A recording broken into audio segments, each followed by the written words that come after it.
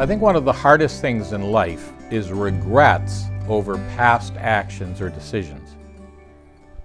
My grandfather had a busy life, but on Wednesday afternoon he took time off from his grocery store and he traveled to a town about 30 miles away to a mental hospital where he had regular visits.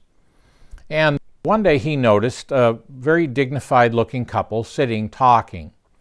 And when it came time to leave, the woman got up, gathered her things together, and left what turned out to be her husband there in the institution. My grandfather wondered because the gentleman seemed to be quite normal, but after several visits he noticed that sometimes the man would get up and pace, and he would walk back and forth, and he would keep repeating the words, "I shouldn't have done it, I shouldn't have done it, I shouldn't have done it." So one evening as he was heading home, he noticed the lady standing waiting for the bus, and it was beginning to rain. And so he pulled over and asked if he might take her home. She recognized him from their visits, and so she got in the car. And as they drove along, he asked her if she would mind telling him what was it that this man had done that he kept saying, "I shouldn't have done." Well, she said, he had a very good job with a large company. But just before the Great Depression hit, a school friend of his started a new business and asked him to leave his secure post and to work with him in this new venture. When the Depression hit, the company went bankrupt and my husband lost his job. He would sit in the kitchen as I was making meals and working around, and he couldn't get another job, and he would put his head in his hands and he would say, I shouldn't have done that. But then he began to pace, and he would walk through the kitchen and then into the living room and down the hallway, and he would repeat over and over again, I shouldn't have done it, I shouldn't have done it, I shouldn't have done it. And eventually, he had to be institutionalized. He wore a groove in his brain with this particular regret. The Apostle Paul, in writing to the Corinthian church in his second letter to them, he says to them, I'm sorry I had to write that very strongly worded letter to you. And at the time I was sorry, but I'm not sorry now, because I saw that you were sorry after a godly sort. He said, godly sorrow works repentance to salvation. Now, not salvation from the penalty of sin, but salvation from the damage, the influence of sin. And he goes on to say that it produces repentance leading to salvation, not to be regretted. But the sorrow of the world produces death.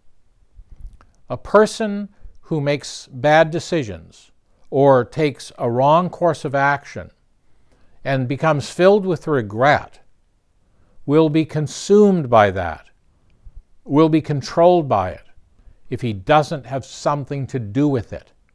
How thankful we are that there's a throne of grace, that we can go to the Lord with all our sorrows and all our regrets and all our troubles and cast them at his feet. And the Lord is able to do something wonderful with them.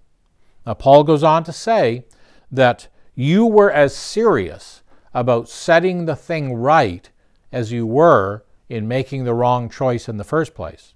Sometimes people make a mistake on the front page of the paper, and then they put the retraction way back on page 23 in 5-point type.